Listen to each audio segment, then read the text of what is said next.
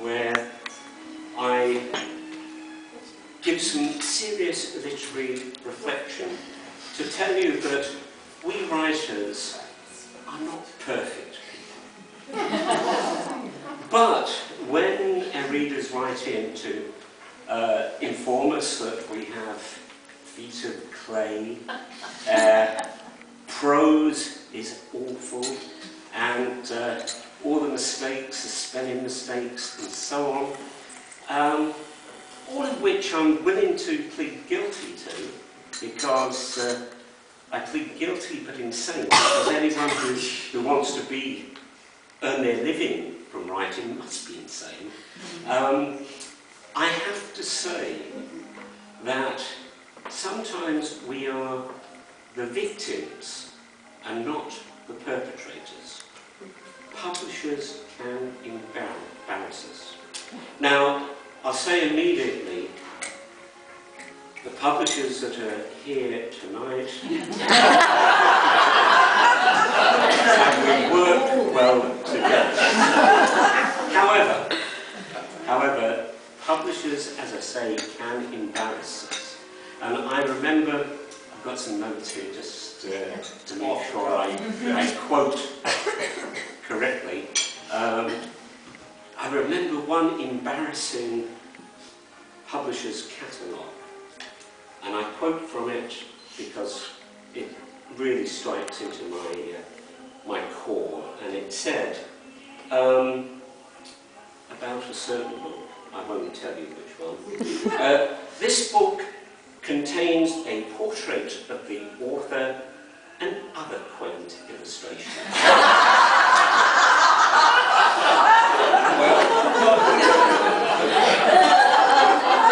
Now you've all enjoyed it.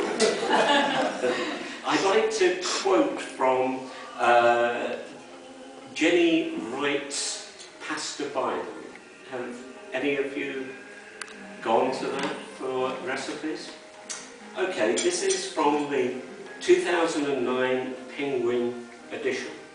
And there's a recipe in there for tagliatelle with sardines and prosciutto, and the instruction that one should add a sprinkling of salt and ground black people.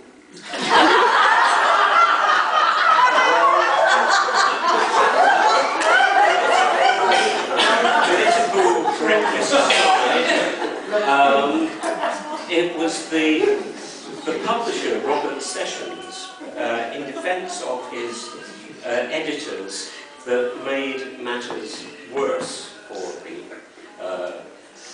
the author, because he said, you know,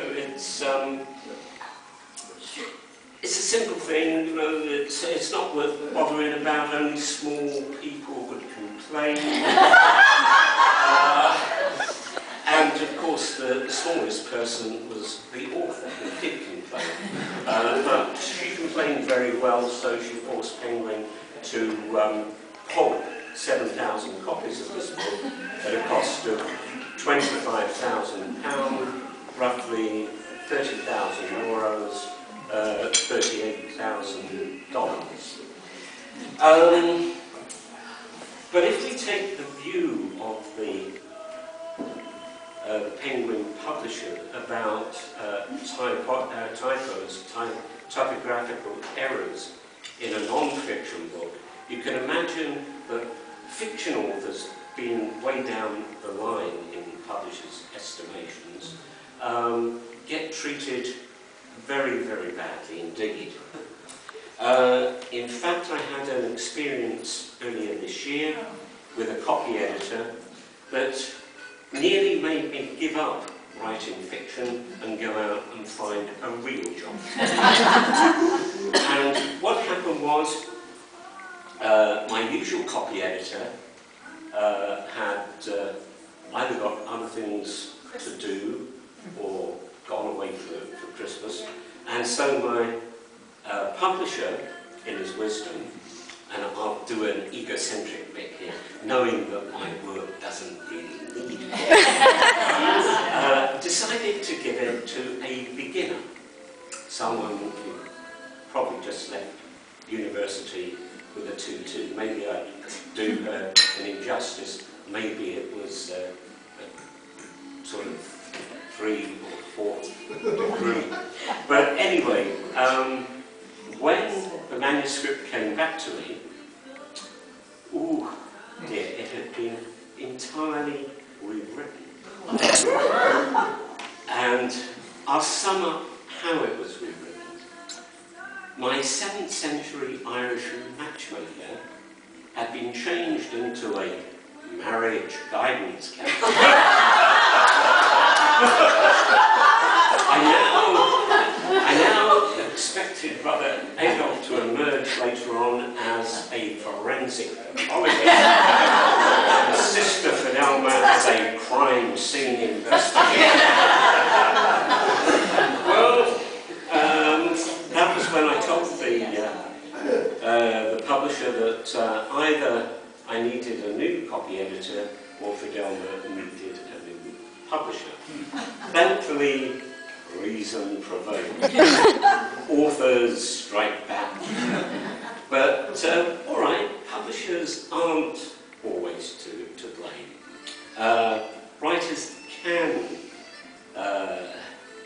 get carried away with their own purple prose. Indeed, Robert Preston, don't know whether you've read a book called A Girl in the Club, but there's a marvellous line there, and I'm going to quote it.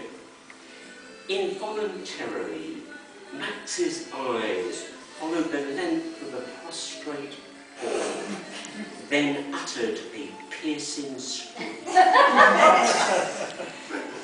Quite horrific when you think about it. It will make a good 1950s horror movie. The eyes that scream.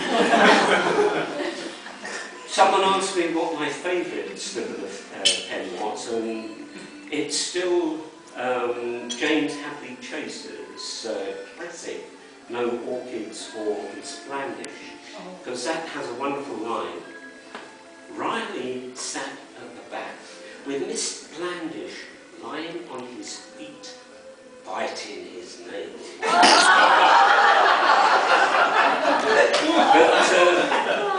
just to show even the great masters had their moments, let's quote Charles Dickens' Pickwick Papers.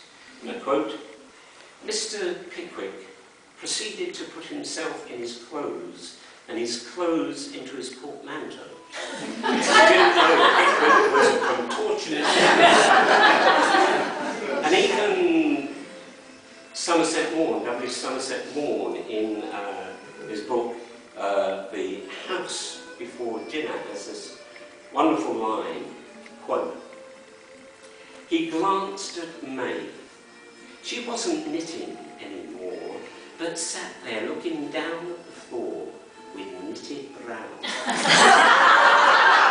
That's why she gave up. So, well, I can't avoid ending with a quote from the romantic novelist extraordinaire, Barbara Carr. And this is from a book called Love Will Triumph. And I quote, once again, for an instant, she raised those wonderful eyes to his. He studied the thickness of the lashes as they fell once more into her lap.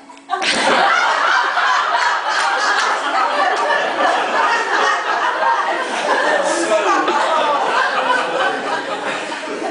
Seamus, to all you've done over this wonderful weekend, to Petronella, to Gillian, to Emily, to all the officers and